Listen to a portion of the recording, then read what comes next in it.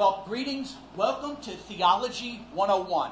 This is, Lord willing, the first or the introductory course in theology. The big question we must answer is, what is theology?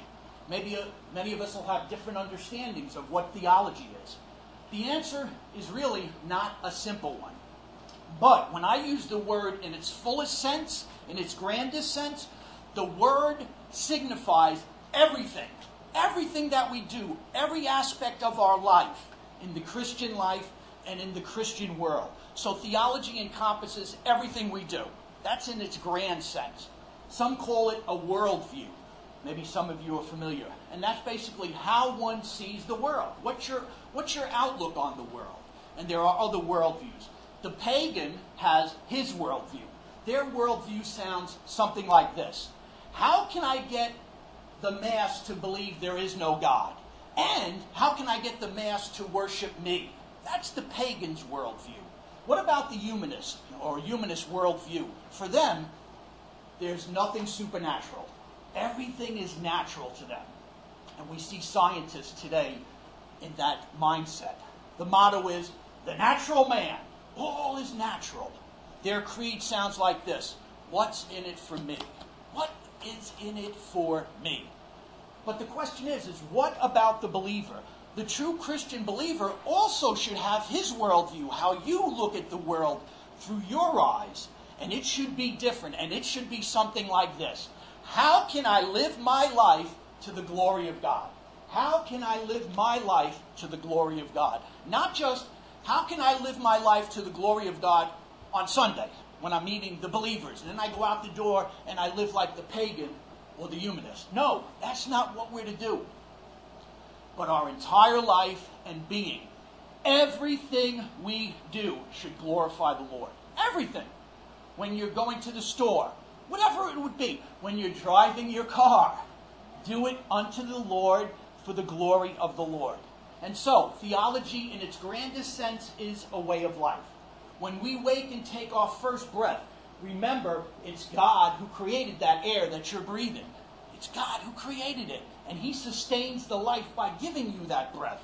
Your body is a miraculous work of God. And in a sense, it's theology. When we think about our bodies, this is a theological creation that God has blessed each and every one of you with.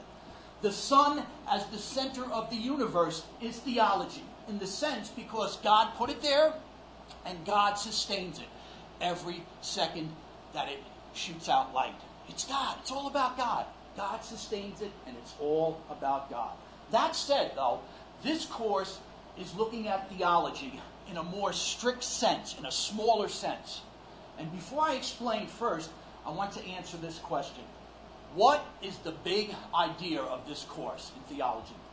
Or the grand goal of the course here? I'll answer by way of an illustration. The Reformers, those men who wanted to empower the church back in the 1500s to get back to its roots, had a powerful idea and a powerful goal. It was this, to put back into the hands of every believer God's special revelation. The Word of God. The people didn't have the Word of God back then. It was only for a select few.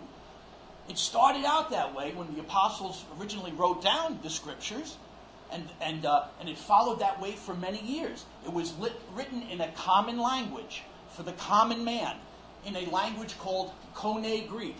Koine Greek means common Greek. It's everyday street language of the people. In other words, there was no communication yet. The word went forth, it hit the ears, and they knew what it meant.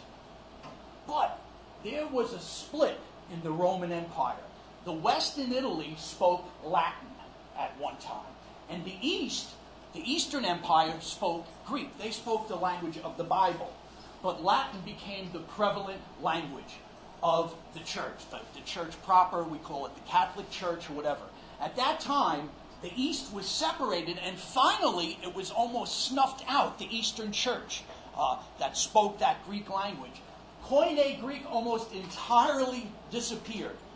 We couldn't interpret the Bible in Greek. They thought it was a Holy Ghost language, as if it was a special language, until they started seeing manuscripts upon manuscripts in the Greek language. Well, enter the Dark Ages. Rome declined and deteriorated drastically.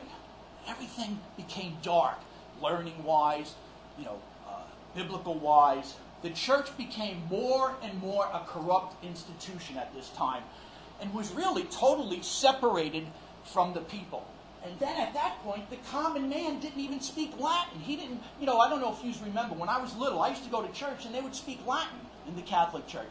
I had no idea what they were saying as I listened to the church. And it was like that for thousands of years. Man was foreign to what was happening in church. Soon, no one except the institutional church read the Bible, and they were literally chained to the pulpits. I don't know if you've ever seen pictures of Bibles chained to the pulpits. And if you touch that Bible, who knows what would have happened to you. As time went on, slowly but surely, by God's grace, men arose who saw the sinful state of this, that man didn't hear the word in his tongue, and man didn't have the word to read for himself. They saw the sinfulness of this. The first ones were John Wycliffe and John Huss. These were the first ones who says, hey, we got to do something about this.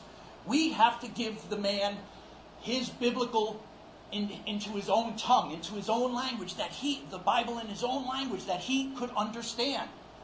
Luther went on to translate it they translated into English, Old English, but Luther translated the whole Bible into German.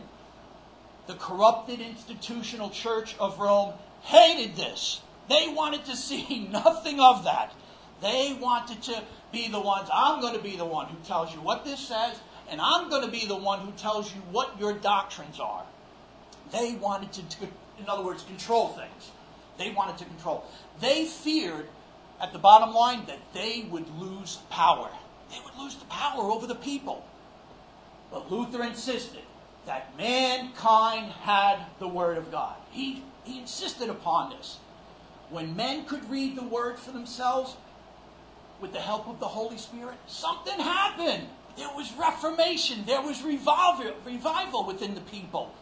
And then with the invention of the printing press, then it just exploded. Bibles were printed. Yes, they were expensive at first, but it was in the hands of every church had a Bible. People could touch it again, learn how to read it again. And that's what sparked the Reformation that the world has never known. Never known something greater than that, except maybe in the original days of the gospel, but then it was in a certain area. Now the Reformation was going throughout the world. Switzerland, England, even into the New World. The doctrines were restored one by one. The reformers worked on all of the doctrines that Rome had corrupted over the time. The reformers' idea and goal succeeded magnificently. People had the Word in their hands again. The believers could read the Word for the first time in thousands of years. Could you imagine that? Thousands of years reading the Word for the first time. You are blessed. You have the Bible in Spanish and Haitian or whatever tongue, Chinese, every language we have it translated in. The Reformation was achieved, and it is still reforming today. We are reforming. We're still getting back to the original, to what it was. Well, brethren, just like the reformers had an idea and had a goal, we also here at Bread of Life have an idea and a goal.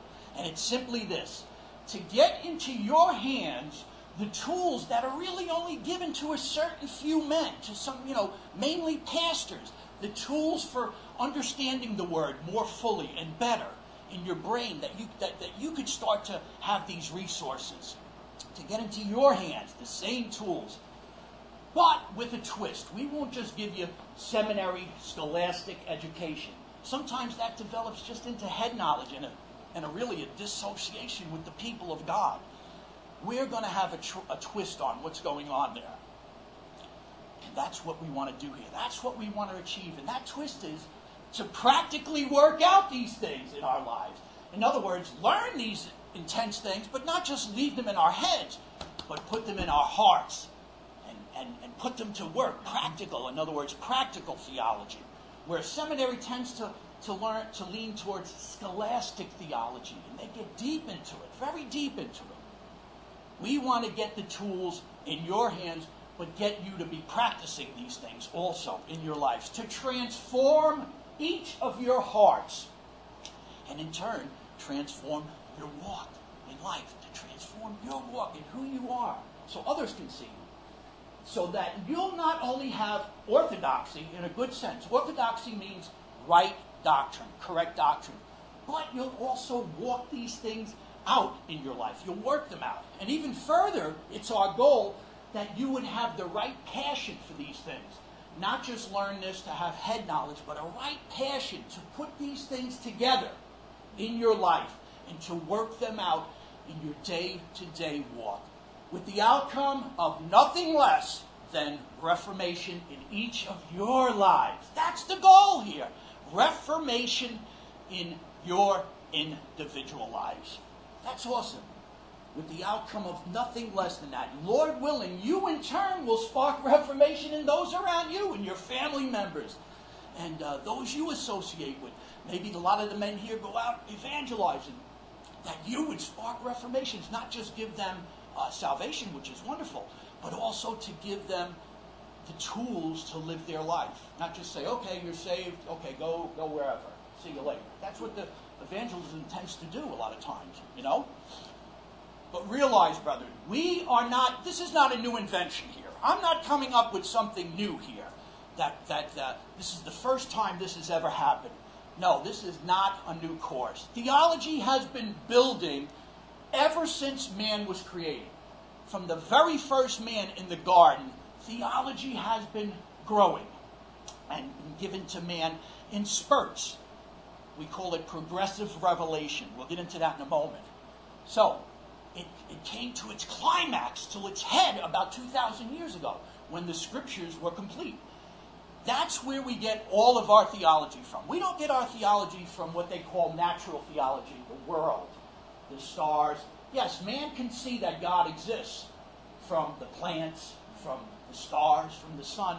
Man can see that. But we're going to be working from special revelation, the scriptures. Simply put, brethren, your Bibles. That's where we get our theology from. The theology of exegetical theology. The theology of systematic theology. We'll get into these terms in a moment. Even biblical theology. There's a term called biblical theology. It's all drawn from the Bible. God's special revelation. Remember that. When you talk about your Bible, it's God's special revelation to each of you. So you don't have to get it from the guy who he knows the mysteries. I'm going to be the mystery revealer, and I'm going to give you all the revelation. No, you got the revelation in your hands. That's wonderful, brethren, eh?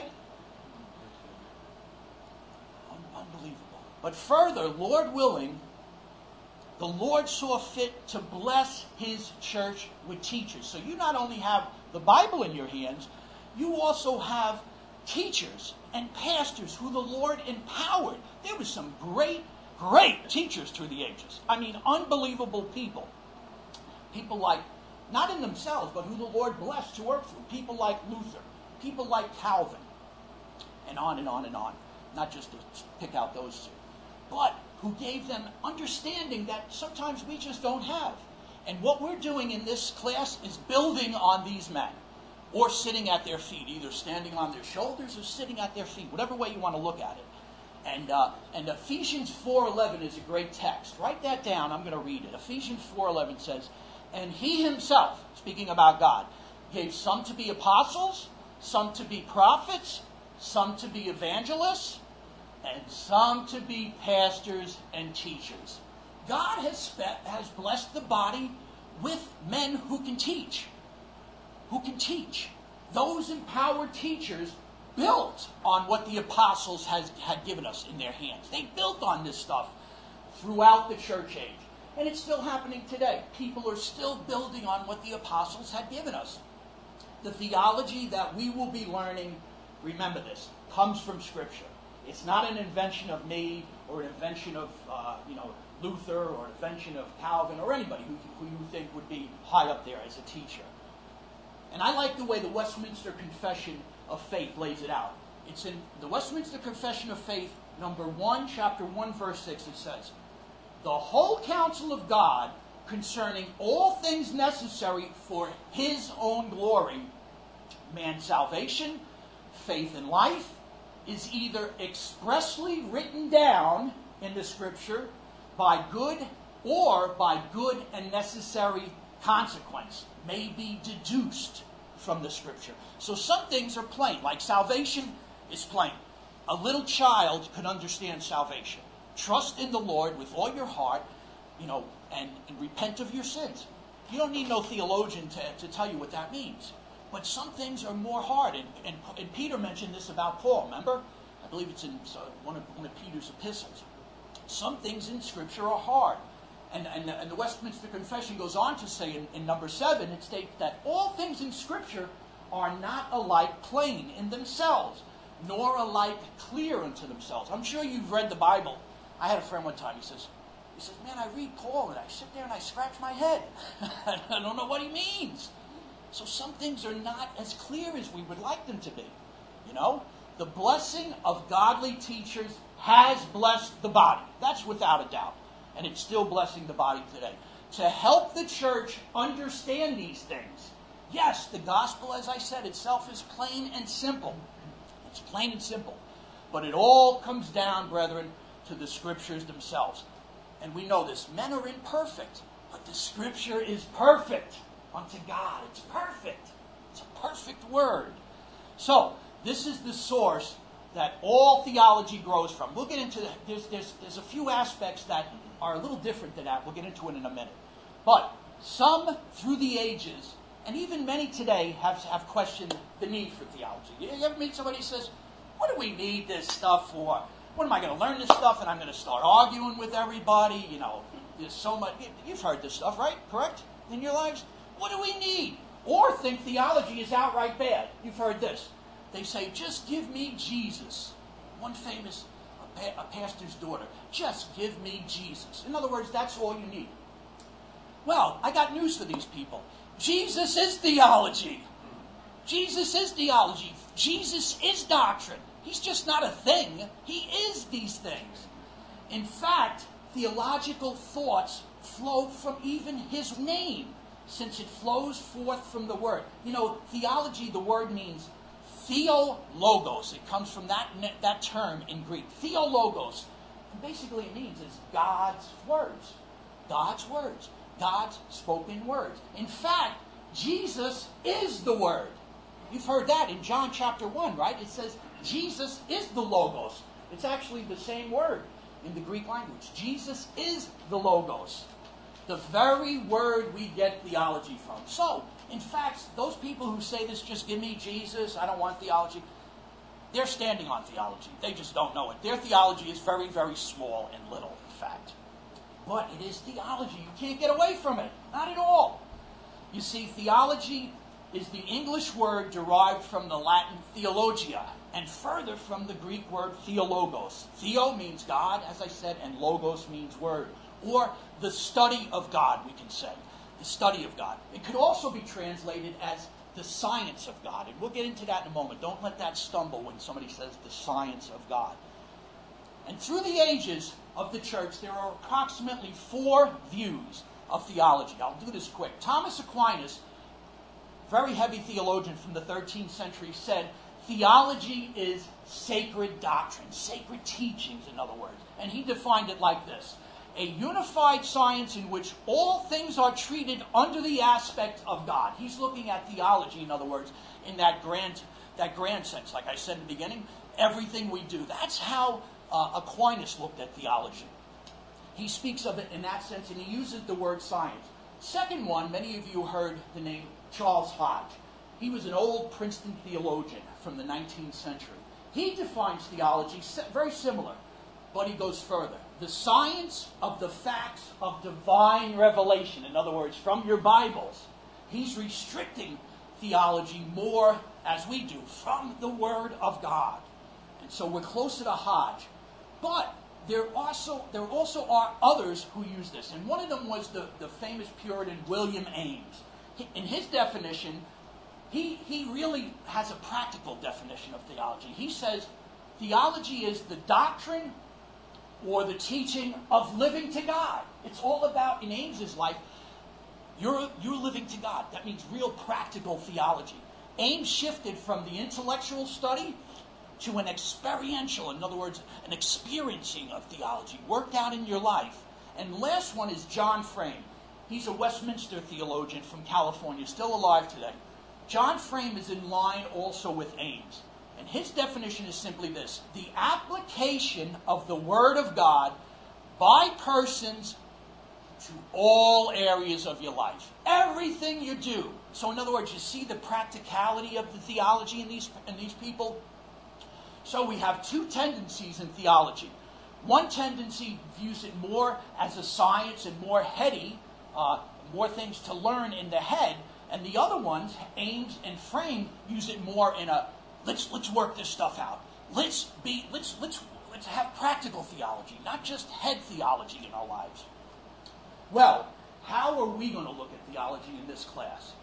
From the academic or from the practical? How are we going to do it? Well, in a sense, we're going to combine these both aspects together. We're going to combine these things. And Frame does something similar to this. Yes, theology is a science, but not as a science is today, how people think of science. Like the botanist who takes the leaf and he's going to tear it apart. He's the Lord over the leaf, in other words. We're not looking at science in that sense. Not at all. That's a man-centered view of science.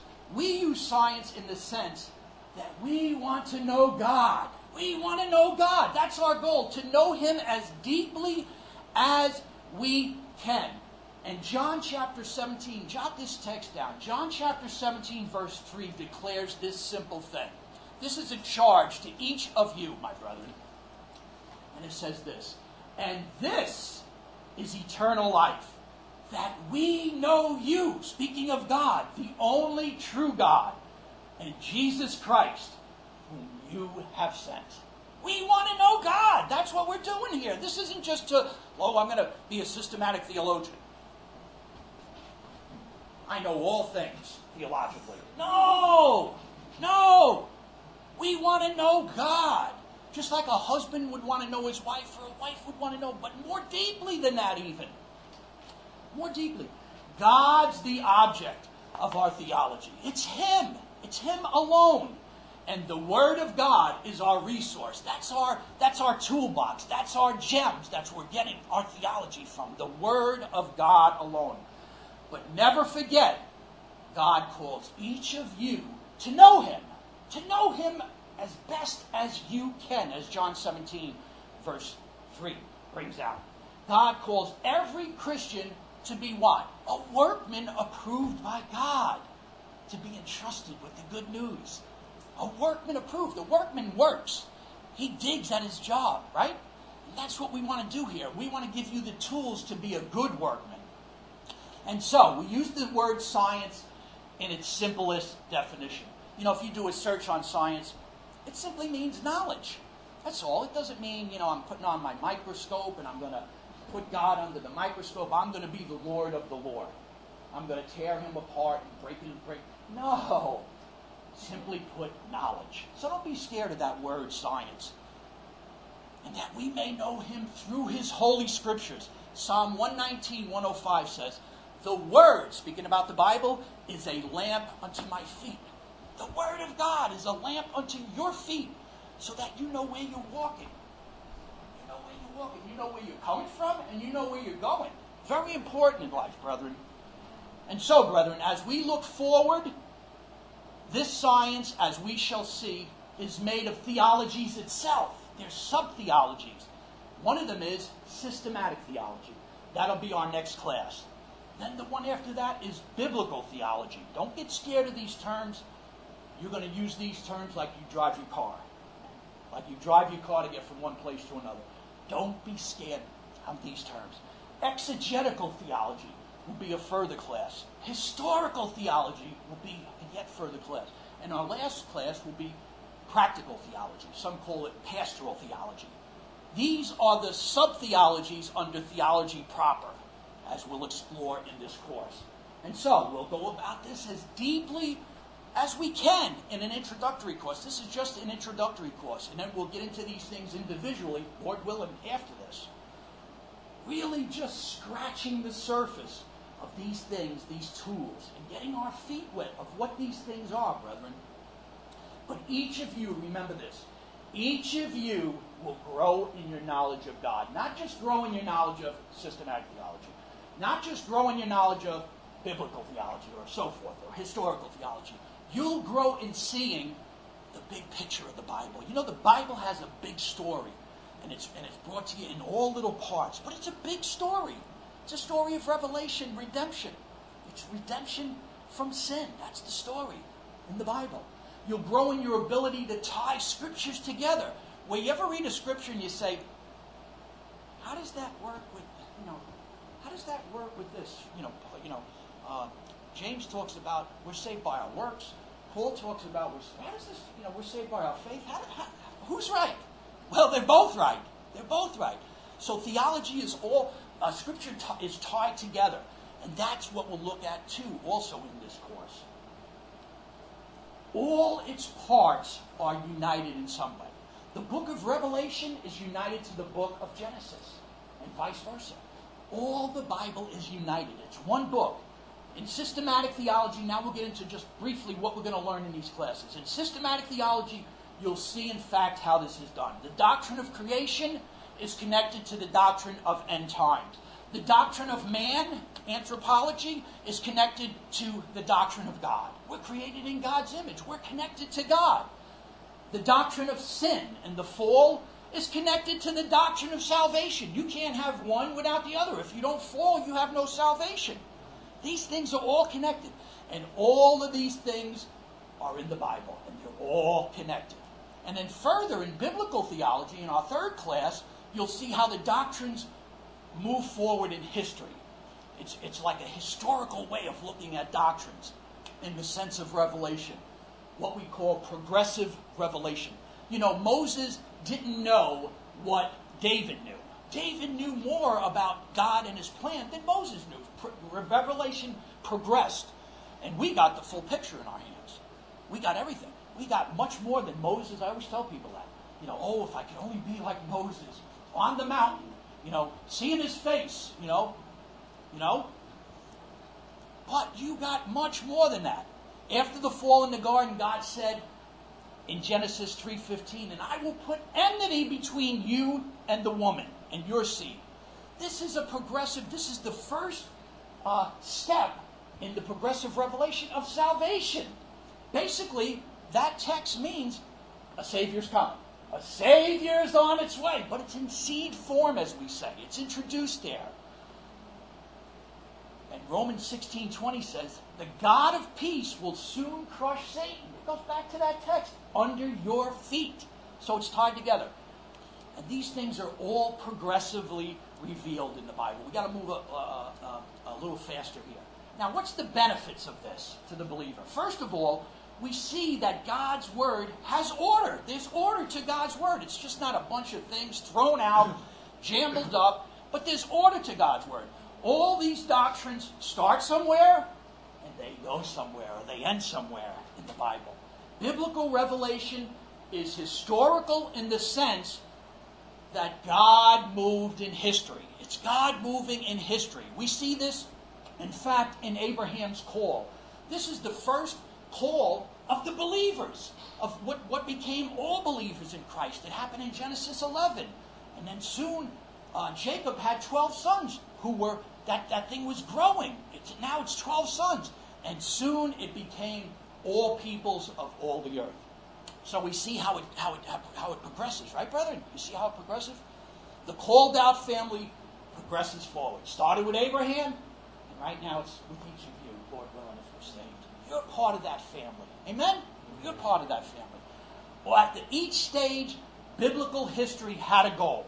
And God's the ultimate goal of biblical history. He's the goal. And it says in Romans 11:36, for from him and through him and to him are all things. To him be the glory forever and ever. That's the goal. The glory of God. Amen? The glory of God. And brethren, that's simply biblical theology, and we'll get into that. Next, we see exegetical theology, and this will be much briefer. This looks at the Bible in its individual parts, the Old Testament, the New Testament. It also gets into languages, and basically exegesis or exegetical theology means to take out from the Bible. We don't add to the Bible how many people try to do. They try to add their things to the Bible. No, the exegetical theologian takes out of the Bible. That's the resource. Not adding a word, but exegetical theology is a taking out from the word, brethren. And here, your knowledge will grow of the whole Bible as you understand this theology. And the last two theologies are a bit different in the sense that they don't come directly from the Bible. These are practical theologies in the sense of historical theology and pastoral theologies, like systematic theology, exegetical theology, and biblical theology. These are all taken directly from Scripture. But these other two are a look at church history. And we'll just briefly mention this. It's basically his story. That's the word history. It's his story that we're going to look at.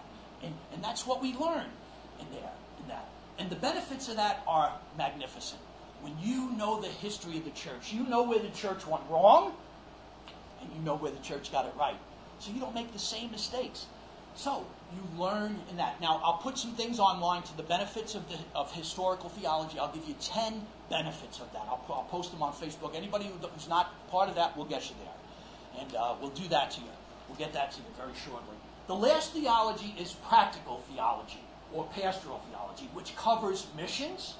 Missions are involved in that, teaching, preaching, even creeds and confessions. And there's great benefits, brethren, in these things. The creeds. Don't think the creeds are dead and the confessions are dead. Believe me, these things are alive. They got to be used rightly. They're not Scripture. But these things are alive. I recommend you go through a creed once a year, like the London Baptist Confession or the Westminster Confession. Go through these things. It'll spark revival in your life, brethren. The benefits are astronomical in this. And we'll get into this as we get into that class. And even, brethren, even understanding pastoral theology, what we'll learn in that is how to understand a sermon, to get benefits from, so you'll know what the pastor does to, we'll touch on this briefly, what the pastor does in his putting together a sermon, in that course itself. And then it'll give us the ability to follow a sermon better. You'll know what that man did to put that thing together. So there's benefits for mission work, benefits for teaching, even women on women. There's so many benefits. And brethren, this course is more than theology, head theology. It is a lifestyle, brethren. It is a worldview that'll go on and on and on when this class is over. This is a lifestyle of learning things. This does not end. These tools will benefit you, brethren, immensely. Immensely. Each one of you will, in fact, grow.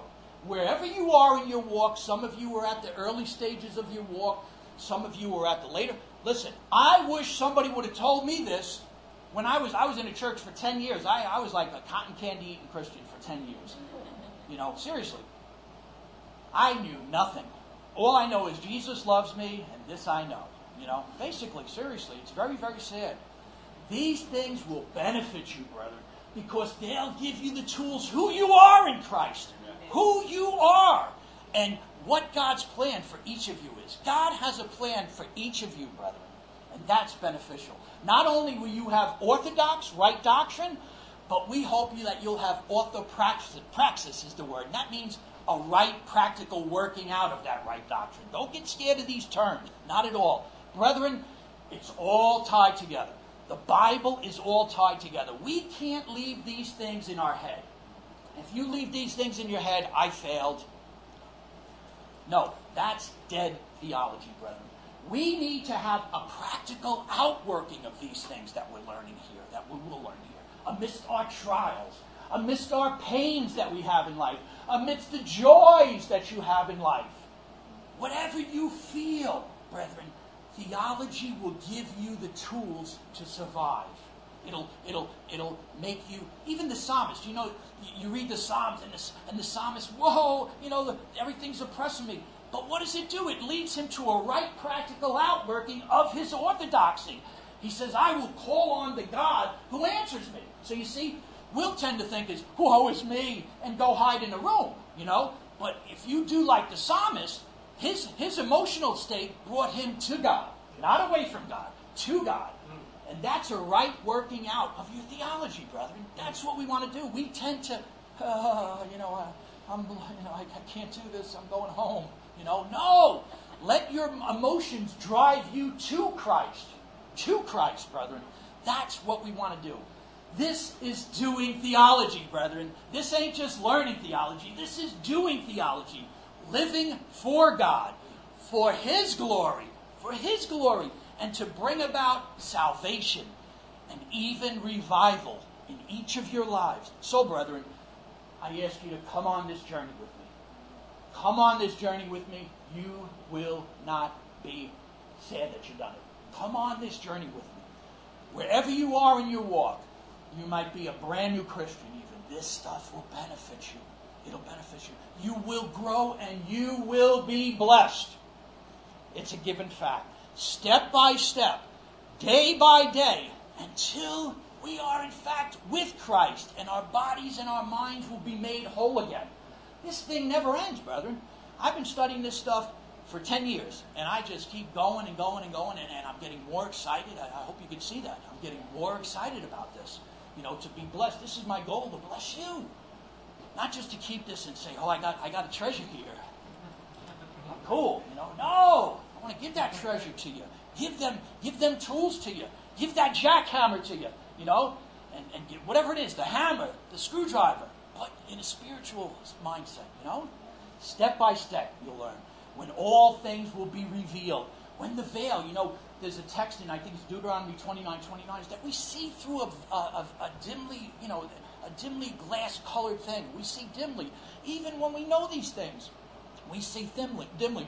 But one day, when we see the Lord, that dimness will be gone. The veil will be, it was ripped in two at the cross. But the veil that we see through will be taken up and thrown away. But until that day, brethren, let's walk on this journey together. You and me, all of us together, even those listening. Let's go hand in hand. Brother and sister, Jew and Gentile even, one in Messiah. Let's go on this journey together. And I close with one text alone. John 17, verse 3. And this, brethren, is eternal life, that we may know Him, the only true God, and Jesus Christ, whom you have sent. Amen. Amen. Well, we have a couple of minutes, like 2 or 3 minutes. Anybody have any questions? And we'll give you the Facebook page. If you're not, you can post questions on that if you think. Anybody have any quick questions about what we're doing here, the direction we'll be heading in? Anything?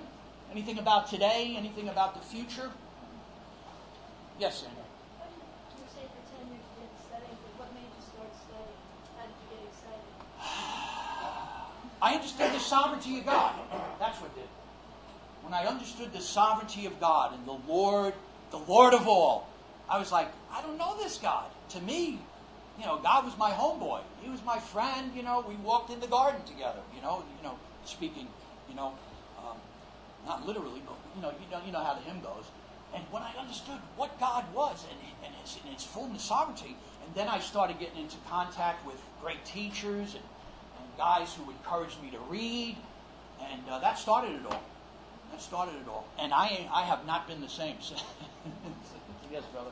I just appreciate your excitement about the things of the Lord that the world knows nothing of. And there are really riches that are in Christ Jesus, depths which we can't even begin to Not to fathom. Yes. Appreciate you bringing that up. Amen. Thank you for your letters. Amen. Any other questions? Yes. Question, statement. I appreciate also this class and what you're trying to achieve, because I came from the same kind of background as you, 10 years in the church where you just kept busy and you're really not really understanding. They keep you real busy. What the Word of God really says. When you start reading the Word of God, studying it yourself, God reveals to you, and you're right, it's got to channel down to practical. Yes. You can have it all in your head, but then you go out and you say, oh well, and you you end up joking around. I know Christians that joke around. I love my car. Yeah, it does 80 miles an hour, and they have no sense of guilt that you're traveling 80 miles an hour. Right. You don't know what theology says. Don't you know the Bible talks about shouting down to regular life for babies, for laws. So it does make a difference in your walk. Amen. Yes, brother. Knowing that that knowledge produces pride, what can you do? What steps should you take for that not to happen? Well, the bottom line is it's all grace. It's grace you're sitting here. It's grace I know what I know. It's all grace. And just be humbled. Just be humbled every day. This is not head knowledge. This is life knowledge, practical knowledge that will work out your life.